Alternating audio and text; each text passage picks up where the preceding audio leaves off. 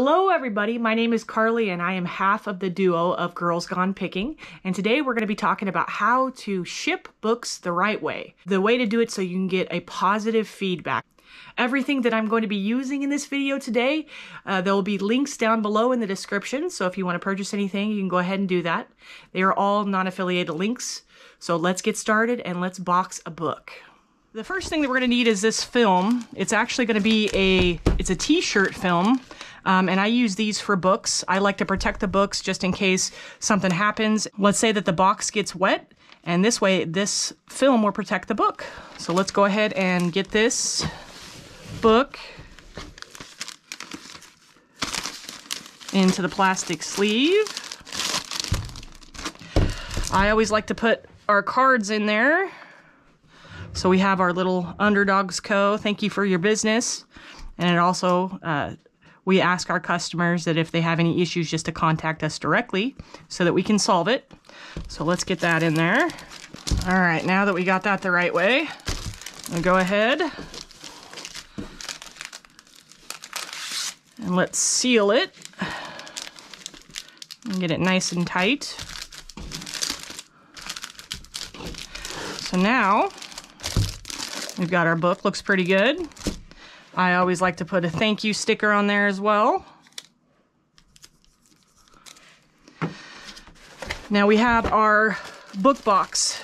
There are several different ways that you can go about this. This is actually for larger books. There's some people that like to make their own boxes, and there are some people that like to purchase boxes. I have done both. I prefer to go ahead and buy these book boxes. It saves time. I think it looks more professional. And so I picked these up. This is a new box that I have gotten recently and I really like them. They're kind of heavier duty. And I just think the presentation is better. Okay, so now that we have our box put together, the next step is bubble wrap. You don't have to do this step, but I like to do this step. It's just kind of extra protection for the book. And again, I think presentation-wise, if we're trying to get positive feedback, we want to make sure that we go above and beyond with the packaging. The first impressions with sales and when people are opening their package is very important. You want them to open it up and be like, wow, the seller really did go above and beyond to make sure that this experience was a good one. And that's not just selling the product, that's also how you ship it. The reason that I use this tape instead of just regular clear tape is because it's easier to open, and the clear tape sometimes, you know, it tears, it kind of creates a little bit of a mess.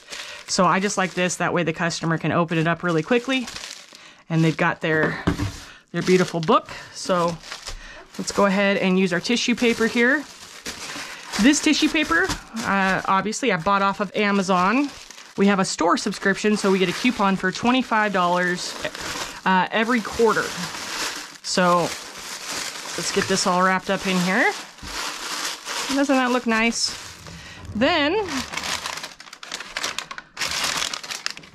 I like to put this kind of harder paper around the corners.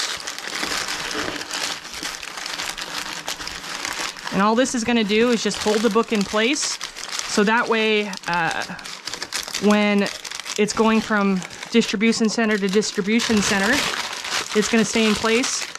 I did used to work for the post office, and trust me when I tell you that they throw your packages. I like to put a little bit more of this hard paper on top. It's just going to make sure that it helps keep the book from moving around. So now, pretty easy. Get that stuff in there. You get the tab down and you see it's kind of pushing up a little bit. That's good.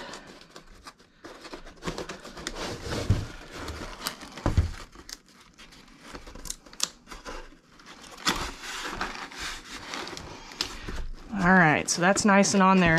Now the next step is taping it down so it's not going to be coming off.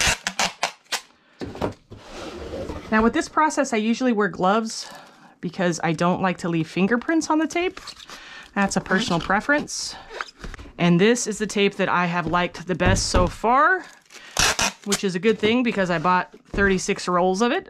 And there is our book box. See, it's not going anywhere on the inside. It's gonna look nice when they open it up. They're gonna tell that we took extra care with shipping this. And that is how you ship a book.